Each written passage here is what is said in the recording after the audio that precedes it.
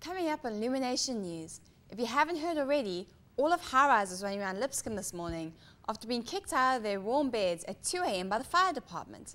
Stay tuned for more. Also, it was a concert-filled week. Musical stars of all sorts also flooded our campus. If you missed any of the excitement, don't worry. We've got you covered. Your Illumination News starts now. At Lipscomb University in Nashville, Tennessee. From the Department of Communication and Journalism. Recorded live from the Mulliken Studios in Eazell. A program produced for students, by students. This is Illumination News. Welcome to Illumination News, your weekly take on events happening in and around Lipscomb campus. I'm Jessica Burke. And I'm Wade Funderburg. Early Thursday morning, the gentlemen of High Rise were awakened by the sounds of firemen beating on their doors. No, the dorm was not being engulfed by flames, but just the opposite, actually. Here's Hunter Patterson with more. At around 1:30 a.m. on Thursday, the high-rise dormitory on Lipscomb's campus was evacuated after a pipe had burst on the first floor. As of 7:47 a.m., high-rise had reopened to all residents. My roommate woke me up at 3 and saying there was a fire truck outside. And so, I don't know, the first thought was the place was on fire, so we went downstairs to check it out, and it ended up being the exact opposite. Pipe bust, and they were kicking us all out. The water was 10 feet deep in the high-rise boiler room at its highest point. At one point in the morning, it was unclear if the high-rise dorm would even open on Thursday. And there's parts that they may not be able to access today, and so this could be another 24 hours before we have access to the building. Administration made the decision to cancel all classes that began before 5 p.m. At the time I was pretty angry. I was in a good sleep, but they canceled classes, so I think it all kind of makes up for it. President Lowry says that he was very proud of the way that Lipscomb students handled this strange set of circumstances. Here's a case where a water main broke, and I'm just so pleased with how our campus has responded to it. Students have been great. Sorry to mess up their night. I mean, at the time I was sad that I wasn't being able to sleep, but at great cost to Lipscomb University, it was a lot of fun staying up all night long and hanging out in the student center with hundreds of other people and just walking around campus all morning long, watching the media go around and make a big deal out of it.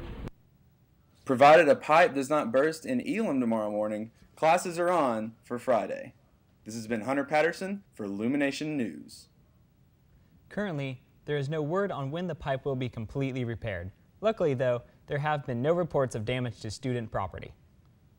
On March 6th, the Other Ribbon Veterans Concert was held in the Allen Arena. Many different stars came out for the event leading up to one amazing night. Let's go to Anne with more. Charlie Daniels' Scholarship for Heroes Tour was held on March 6th in Allen Arena. The concert was a salute to military personnel and featured many different artists alongside Charlie Daniels, including Gary Lieutenant Dan Sinise, Chris Young, the Grascals, Daryl Worley, and special guest the Rascal Flats. There's not a better place in the world for them to come and be surrounded by a community that loves them, that has values that are so consistent with their healing and can prepare them for the rest of their lives. Well, this is an exciting event. It happens every year at Lipscomb. No, it's my pleasure to be here and to support Charlie and his wonderful program that's doing such good things here at Lipscomb for veterans. Charlie said we can never do enough, but we can always try to do a little bit more, and they're doing that here. So it's a great program, and I'm honored to be able to come and support. To be involved in anything with the troops and trying to give back just a little bit on their dedication to what they do for us is a huge thing, you know, and Lipscomb University to honor this. When they come back home, we raise money to let the soldiers who have been fighting for us go to school and get an education for free. It's a huge thing. And I'm going to play Devil Went Down in Georgia tonight, so that's going to be a lot of fun. Yeah, it is.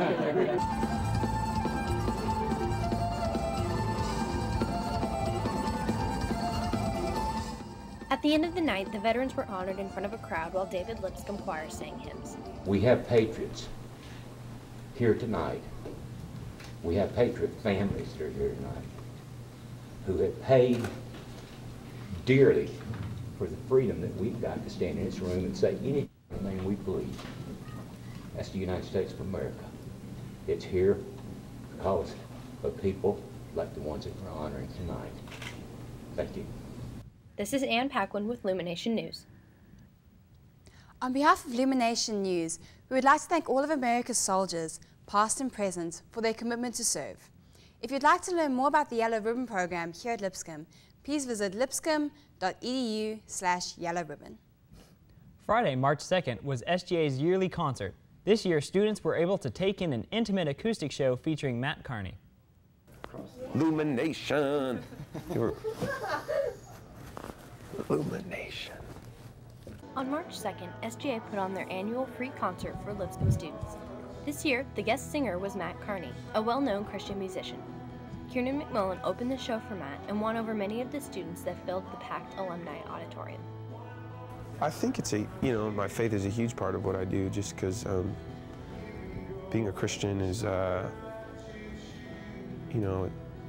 if you allow it to really be what it is, it seeps into all of your life. And I think from writing about falling in love with my wife to dumb pop songs, I love writing about depravity and difficult times, but also really holding on to this idea that there's a bigger story being told in the middle of all that. And I think that's kind of one of my main missions when I write, is to try to explore that tension between what's difficult and a beautiful, loving God in the midst of that. I was excited to have Matt Carney. He seems to be a very sweet little man. And I think my favorite part was just when he was talking to us, because we got to hear a little bit about his life and his wife. It was awesome. The student crowd was great, a lot of energy. Favorite part tonight was probably the last song, because I think it was really special to him, it was most touching, and I think that was great for him to come out and share that with us. Tonight was the SGA Spring Concert, and we heard some really great music from our opener, Kieran McMullen. And we also listened to one of the favorite bands of our students, and that's Matt Carney. Both are from Nashville, and I think both really speak to the amazing community that we live in. This is Ann Paquin with Illumination News. Matt Carney has a tour on the West Coast beginning in Anaheim, California this April. For photos from the show, visit illuminationnetwork.com. Our thoughts and prayers go out to the family and friends of Harding freshman Ty Osman. Ty was involved in a fatal accident on Interstate 30 in Texas while he was helping another motorist. A third vehicle hit Osman's Dodge pickup, which then hit him. A day after the accident, he passed away on Sunday, March 4th. He was a recent graduate of Brentwood High School and a friend to many in the Lipscomb Middle Tennessee community. All who knew him say he was a wonderful friend and lived his life to honor Christ. He will be greatly missed by many.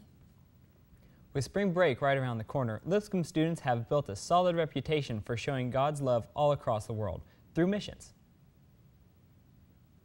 And baseball season is starting up, but the Bisons are not off to a start they had hoped for. Stay tuned to learn how their season is going and what to look forward to.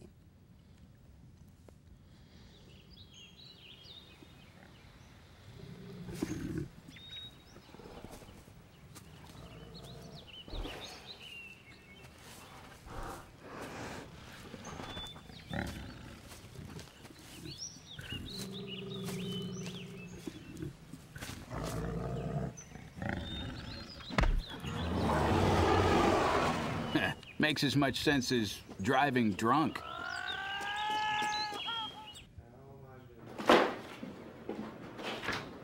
Hey, Lindsay?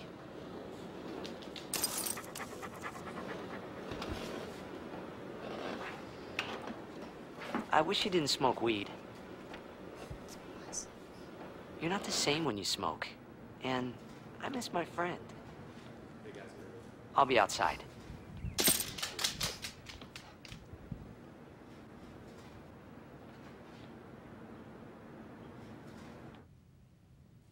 Spring break is fast approaching, and while some students may be using this break as a time to relax, several Lipscomb students are using this time to impact communities. Let's see what Lipscomb students had to say about their experiences domestically and abroad. For some students, this is what spring break looks like. and this is what spring break looks like for Lipscomb students. Hello, this is Erica Alberto with Illumination News.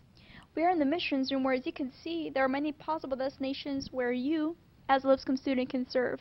Based in Nashville, Lipscomb is reaching the far corners of the earth, impacting lives. The Lipscomb Missions Program started about 10 years ago through the work of our Director of Missional Studies, Earl Lavender, and as well as Jeff Fincher. Our current Assistant Director of Missions, Mark Gent, has been really involved over the last 10 years putting together the program.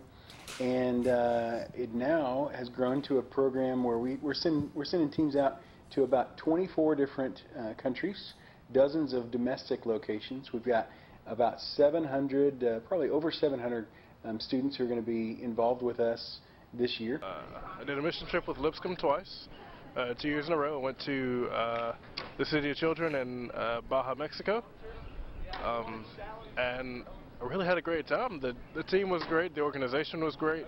I still am benefiting from the mission trip that I went on my freshman year. We decided to rebuild a house, and we rebuilt the floor of the house when we went, and that helped me realize that I'm so lucky to live in a house. Lipscomb missions trips are such a great experience, and I encourage everyone to go on one at least once or twice when you're here, because they teach you a lot about yourself, and it's a great opportunity to build community with people outside Lipscomb and people inside Lipscomb. I would recommend people who love serving and just have a love for the Lord just to go on mission trips. This is Erica Alberto with Illumination News. The different mission teams will be impacting lives from March 17th until March 23rd. Whether you're on a mission trip or taking in the sun at the beach, be sure to have fun and stay safe. The Phi Sigma Tau Phi and Friends group kicked off their Sing-A-Rama lock-in on Saturday, starting at 4:30 p.m. They worked on character building with the cast, perfected dances, worked on sets, and of course, sang their hearts out. The group had fun during the long night, but also got down to business. The practice ended at 3:30 a.m. for the C-theme group. The director, Morgan Mathis, said that the show completely turned around after the lock-in. Hours upon hours were put into the production of the Sing-A-Rama for all the groups. Seeing all the hard work of this student production will not leave you disappointed, so make sure to come out and see it. Tired of all the same food in the cafeteria? Don't you wish we could have some international chef cook for us? Well, you're in luck. March 5th and 6th, Chef Tomo Ersic came all the way from Slovenia to share his cuisine in the Bison Cafe. Let's dig into the food with some more of our resident food critic, Nick Lindy. What's going on, Bisons and Bisonettes? Here we are outside of a very crowded Bison Cafe because we have a very special event today. Chef Tomo Ersic comes all the way from Slovenia just to cook for us, and we're going to go check out his food. Let's go. My name is Ersic Tomo. I came from Slovenia for a global chef program. Every year, Sodexo America invites some chefs from other countries to cook the cuisine from the other countries, you know. I'm here to present Slovenia and cook Slovenian dishes. Today, I prepare lettuce with Corinthian cottage cheese. I made it with paprika, salt, pepper, chopped red onions. I will serve it with prosciutto, melon, red onions, rings, and garnish with a little bit this pumpkin oil. I bring it from Slovenia. Let's see how it tastes. Okay, I have many words for this, but I'm going to put it in one. Delicious. You need to try it now. It's pretty good. The soup was actually really good. The pork is a little tough, but it's still good. I thought it was very good. I liked how Sodexo is trying to mix it up for us. So it's interesting to try new things. I really enjoyed getting to taste new things today with a Slovenian chef. Some things I liked more than others. definitely a wide array of tastes with the pork and the salad. Well, that was absolutely exquisite. I'm glad I got to try that cuisine. My compliments to the chef. I actually had to get a second helping. For now, this has been Lipscomb News. Nick Plenty, I'm signing off. That looked scrumptious. We're very glad to have you cook for us, Chef Isaac. From all of us here at Lipscomb News, thank you. In other tragic news, Nashville's popular new restaurant, Burger Up, closed its doors Saturday after the suicide of one of its founders, Michael Pontes, co-founder of Burger Up, went into the restaurant at around 4 a.m. on Saturday and vandalized the establishment before committing suicide. Pontes was in the middle of a divorce with Burger Up co-founder Miranda Whitcomb Pontes. The restaurant reopened on Wednesday, but our prayers continue to go out to those close to the Pontes and the community he worked to build through his restaurant. Warm weather is here, and if you want to do something free and fun on campus, why not baseball? Jameson Roper has more details about the Bison season. Jameson Roper here for Illumination News. I'm here at Ken Dugan Field where the team's warming up for another game today under some beautiful weather. The team got off to a little bit of a rough start with a 4-8 start. The Bison are having a rough season so far this year. The team is on a bit of a down streak with 9 straight losses. The most recent ones coming from San Diego with scores of 13-9 and 3-2. Right now, Lipscomb sits at dead last in the Atlantic Sun Conference, although they do have a chance to bounce back since no team has played any conference games yet. The team is moving towards their first conference games of the season on the road against USC Upstate on March 16th. After that, the Bisons will be back at home with the game against Austin Peay on March 20th here at Ken Dugan Field. With over 30 games left in the season, anything is possible. So come out and support your Bison as they start their first conference homestand against Mercer on March 23rd. This has been James Roper with Illumination News. And now let's go to Clay for his musical perspective on entertainment around Nashville. Hi, I'm Clay Smith here with your entertainment news. Well, it's no secret that Mumford & Sons loves Nashville. They played at T-Pack, a secret show at the Station Inn, and even a house party down the road right here on Granny White. But this past week, they played at the granddaddy of them all, the Ryman. And they didn't play once. Nay, they did not even play twice. Mumford & Sons played 3 sold-out shows on Tuesday, Wednesday, and Thursday. That should say something about how much they love Nashville, and how much Nashvillians and Lipscomb students love Mumford. If you missed the shows, don't worry, I'm sure they'll be back around soon. Well, it might be March, but basketball's not the only event that's filled with madness. Nashville's Dead is hosting the Freakin' Weekend, which kicked off on Wednesday with Titus Andronicus and No Regrets Coyote at the venue The Exit Inn. The shows will be continuing at the End and Exit Inn, which are 2 different venues, through Saturday. If you're tired of the country scene and you maybe want to just get your socks rocked off, this is a great event to check out. Remember that duo that played in Shamblin last year called the Civil Wars? Well, in case you didn't hear, they won 2 Grammys for Best Country Duo and Best Folk Duo. They just played on Austin City Limits as well. And they're basically booked for the rest of the year playing in Europe. So they pretty much made it to the status of what some people would call a big deal. And to think, they got their start right here at Lipscomb. Well, okay, they didn't technically get their start here, but now you can impress all your non-Lipscomb friends by saying that they played at your university ages ago, and you've loved them since they were way underground. You will be guaranteed to achieve a new level of indie glory among your peers. Anyways, congrats to the Civil War. We wish them much prosperity and success. And why did the Civil Wars choose Nashville to get their start? Well, for no other reason than the rich songwriting community here.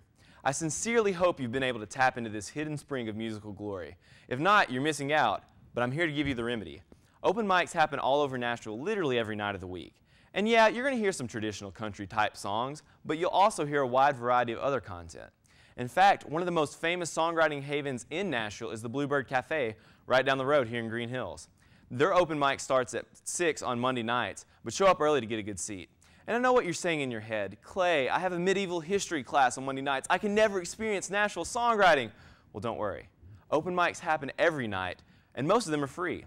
I mean, free local music. What more could a college student ask for? You can check out openmicnashville.com for a full listing of open mics all around the city. Well, that's all the time we've got for entertainment. Make sure to keep your ear to the ground and your fingers on the computer mouse. There's a lot of great music happening out there around us. After the break, Hunter Patterson has weather. Oh, those boys are much too much. Those boys are much too much. We got the spirit. We're hot. We can't be stopped. We got the spirit. We're hot. We can't be stopped. We're going to beat them and bust them.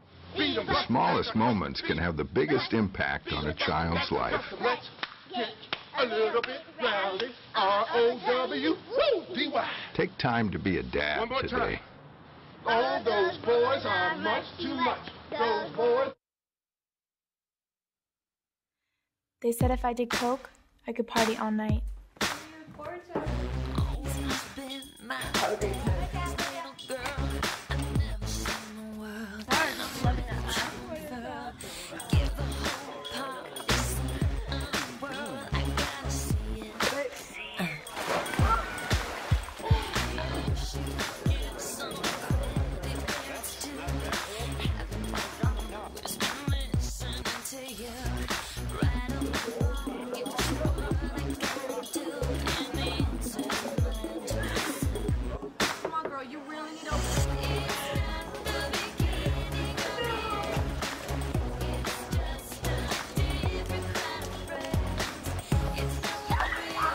They said if I did coke, I could party all night.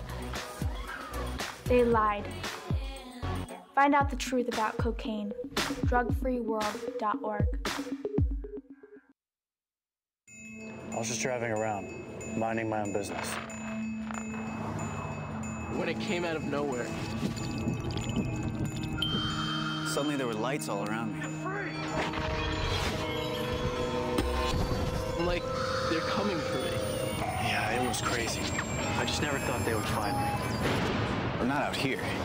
It doesn't matter where you drive. If you don't buckle up, you will get caught. Cops are cracking down all across the country. Click it or ticket. Good morning, good afternoon, good night. I'm Hunter Patterson here with your weather, and I'm the guy who's going to tell you how it is. But first, let me tell you how it was. If you think about it, it's been raining, well, forever. I mean, all day Thursday, it rained. You had this low pressure front, this cold front pushing through the city, and everything from Nashville northward it just rained all day, it seemed like. And now if we go to the next map, we'll see, get a little zoomed in here. This is from Thursday afternoon when crews were working to try to fix the water pipe. They say it didn't affect them, but the ground was really soft out there anyways, and this couldn't have helped. There's no telling how far down they dug, and they didn't really mean to. But like I said, this cold front pushed right through. It's going to bring in a little bit cooler temperatures than what we had for the beginning of the week. And when this moves out, there's a little bit more coming. So let's go to this next map right here.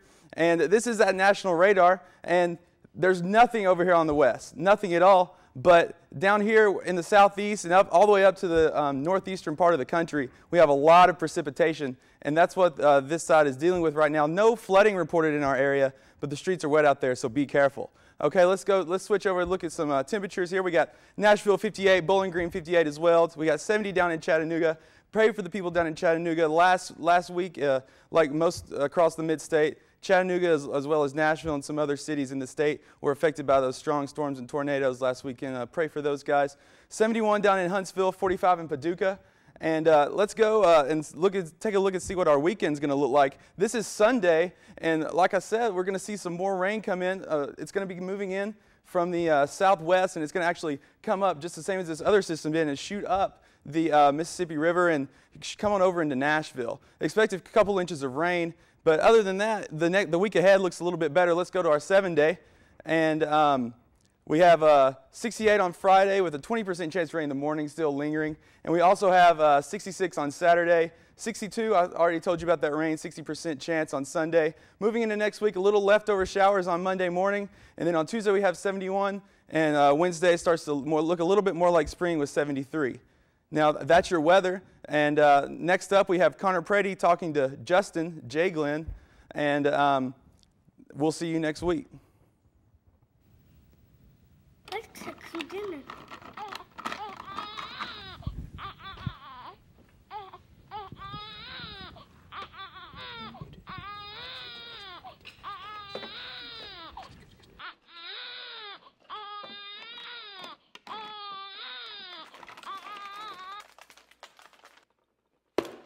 What are you doing?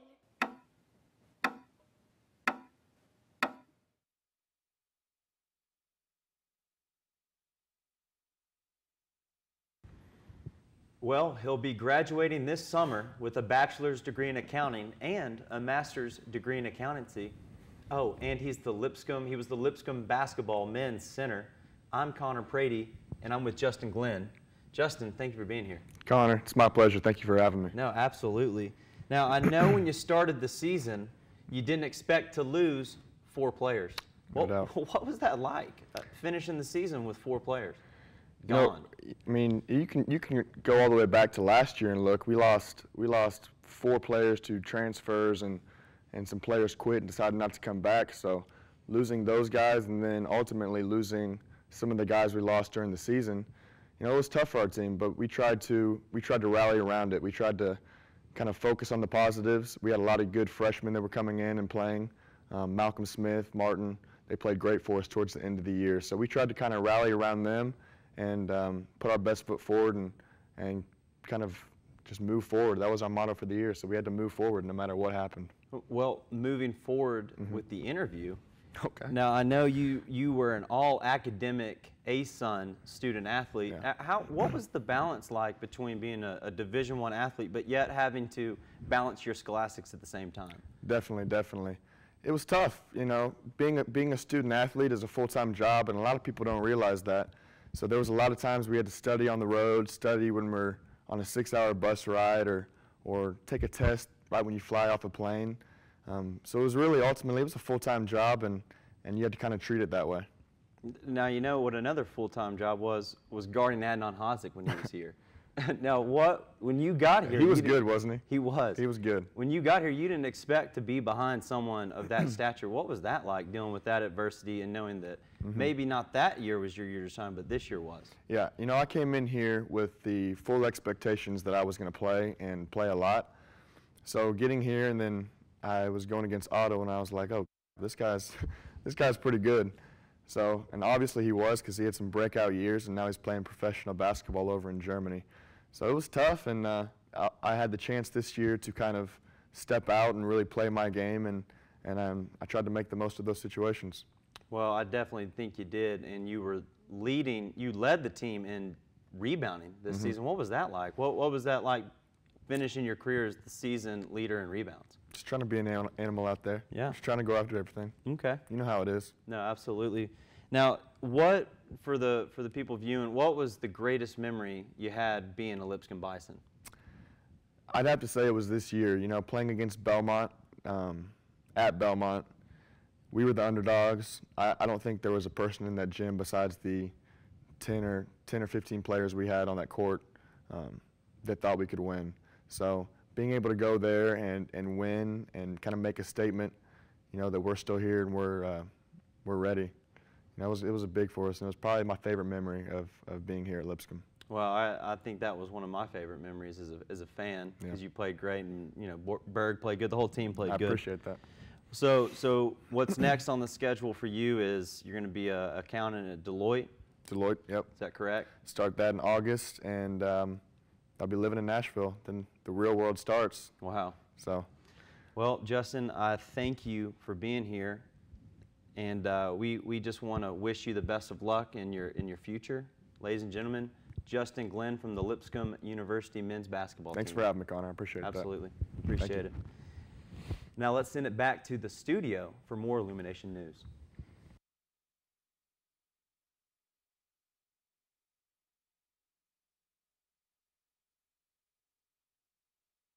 He's a little bit of you, he's a little bit of me. He's the trash on the roadside of Tennessee. He's the garbage that we find. He's a dream we left behind. Oh, there ain't no lower class than Tennessee trash. A throwaway bottle or a pop-top can may not seem much to a traveling man, but a little bit of litter goes a long, long way. Growing and growing, getting bigger every day. Tennessee trash messing up the highways. Tennessee trash junking up the byways. There ain't no lower class than Tennessee trash. No, there ain't no lower class than Tennessee trash. A trash-free Tennessee. Sounds good to me. A public service by this station and the Tennessee Department of Transportation. Lady Bison softball goes to Disney World while Bison baseball hits a bit of a slump. All this and a little basketball coming your way with this week's sports after the break.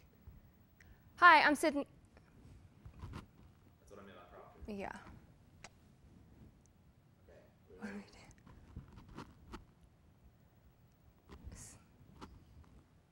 What do we do? It was prompted. What are we doing though? We're going to start.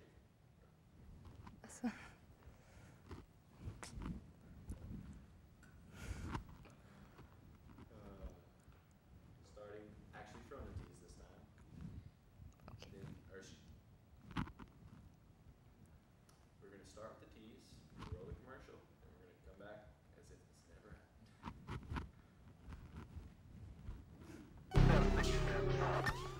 Hello, sir. We're checking today to make. Okay, let's get ready here.